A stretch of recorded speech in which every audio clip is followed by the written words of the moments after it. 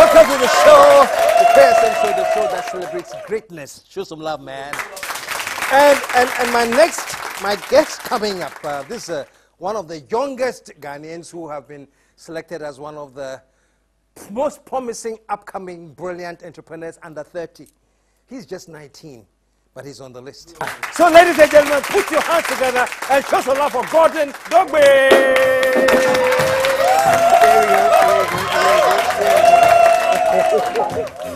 All right. Wow. Welcome to the show, man. Thank you very much. I'm very impressed, you know. 19 years, you've been selected as one of the top 30. One of the top entrepreneurs coming up, under 30. How does it feel? It's such an incredible feeling. It's a point in my time where a point in my life where I'm very proud of myself. You must be proud of yourself. Yeah. Very, very much so. Show him some love, man. So, tell me, how did you end up being in this 30? What have you been doing that got this recognition? I'm currently establishing an organization called Startup GH. What Startup GH wants to do is to nurture the next frontier of Ghanaian entrepreneurs and change leaders. And it started as a school assignment.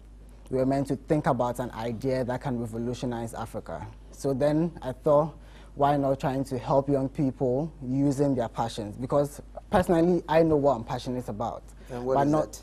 I'm passionate about entrepreneurship because doing business is just in my genes. It's something I love to do. And not so many young people in Ghana know what they're passionate about, which is very much pathetic. I mean, you know what you're passionate about, but then not so many other people know what they're passionate about, yeah. So I felt trying to help young people identify what they're passionate about, turning it into something, possibly a career, and then that would have social impact in helping Ghana as a whole.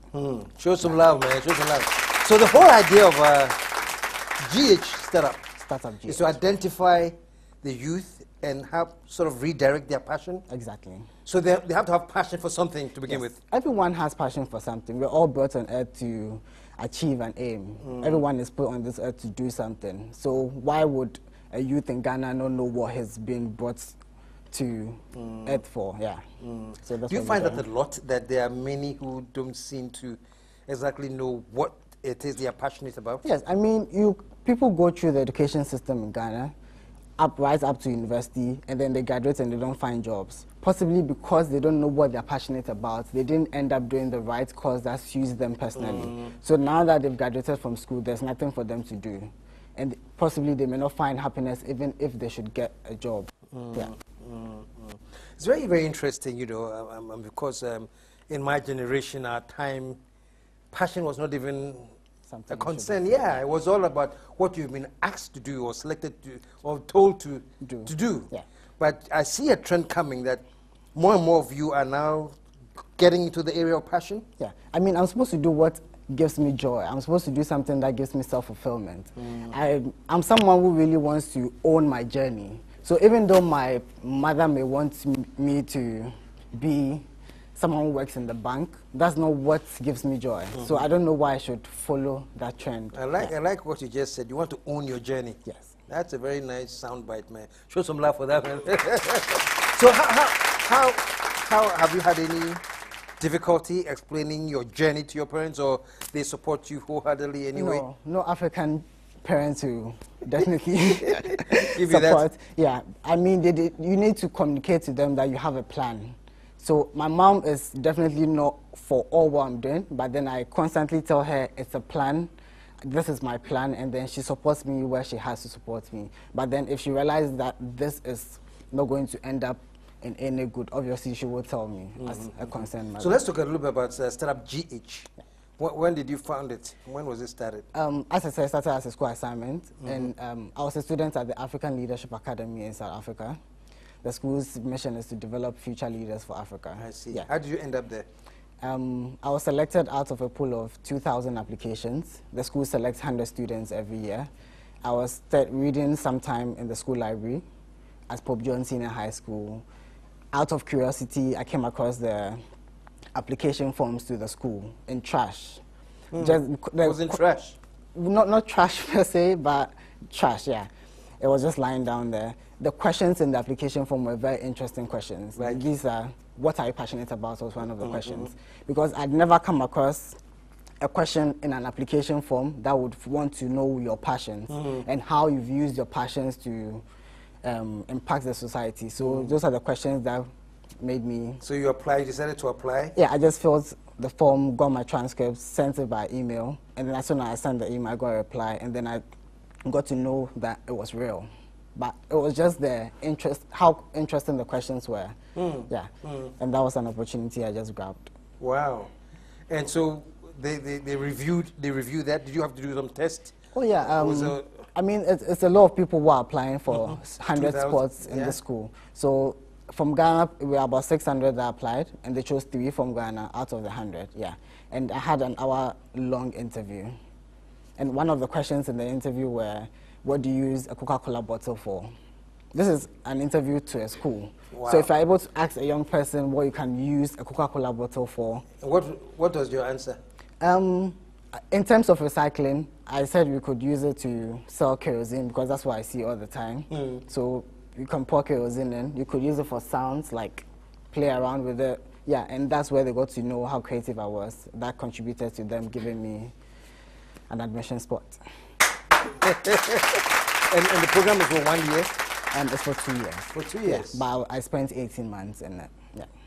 How come you did it earlier? It's just all part of owning my journey. Yeah. So now you're back and you've started GH Ghana, yeah. And the idea is to reach out to more youth who need guidance. People who need guidance into trying to mold their passions. And the aim is to get your passion, identify your passion, turn it into something that would help you, that would eventually become your career. You know, yeah. And how do people join GH startup? So because we're still in our beginning years, I mean, we're just a year old. We've been doing this for a year. For now, we organize workshops. In a year, we have 4 workshops. And then we open it for just 50 people who come. We invite resource personnel, experienced people like yourself, who come and just talk about how your journey has been, some of the values you've picked up in your years of work, and then that's what we do. Yeah. And how successful have you been with that? We've organized 4 workshops so far. 3 were a total runaway success. 1 was possibly a flop, and that's where we learn from our failures. And then all these experiences we bring together to organize. What did you learn from the failures? What did you realize? I think the main problem was how to coordinate an effective team, because I mean I'm 19 and I'm heading a team, so I may not have all the skills needed. So constantly and every day I'm trying to iterate to learn more skills to help me lead a good team. Yeah. So did you have to submit anything? We're talking about the picking up the potential entrepreneurs under 30. Yeah. What did you have to submit, or somebody just approached you and said, we have realized this is what you're doing and we think you are one of them? So it's a Ghanaian, UK-based company called Mifi Ghana, and one of their campaigns is the Future of Ghana.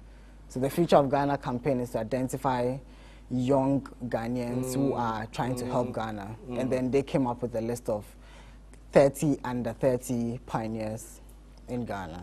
Yeah. I'm interested in how you made it to the list.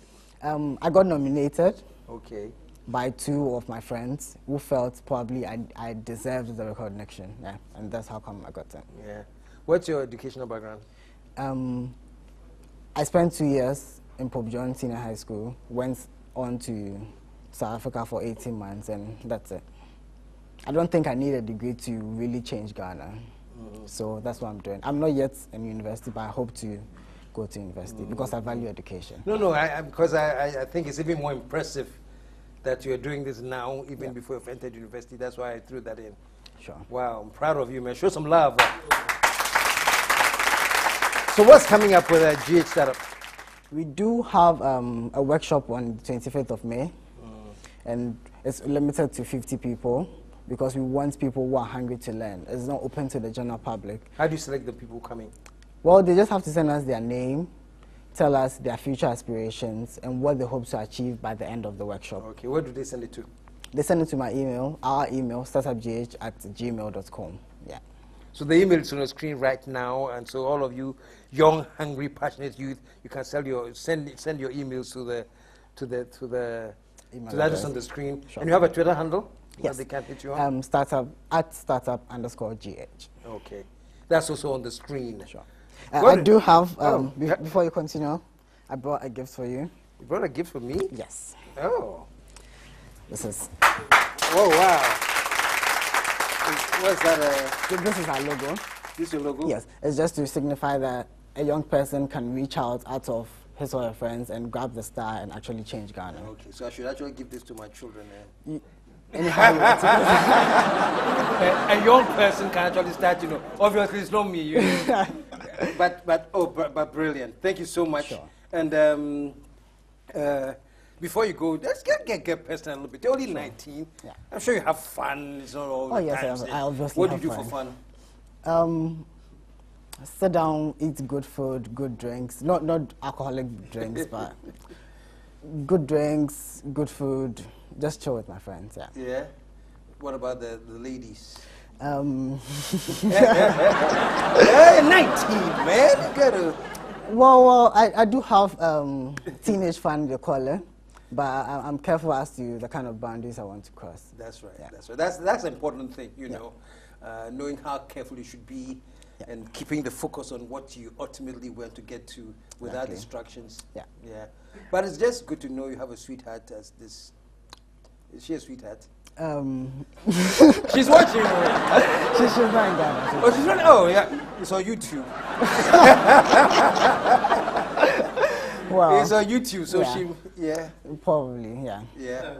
She's made me who I am today. I mean, she's encouraged me all the way. So yeah, that's beautiful. Props to her. Mm-hmm. That's beautiful. In 5 years down the line, where do you want to be? Where do you ultimately see yourself? 5 years down the line, you know Gordon to be the youngest, most successful young entrepreneur and change leader. Youngest, most successful entrepreneur and change leader. Yes. Show some love, man. All right. Okay, folks, he's 19 and already has been picked up as one of the most promising entrepreneurial people under 30. Show some love, man. And stick around. Coming up right after Gordon, we have Farida Bedouin in the house, another very inspiring person. Stick around. We'll be right back.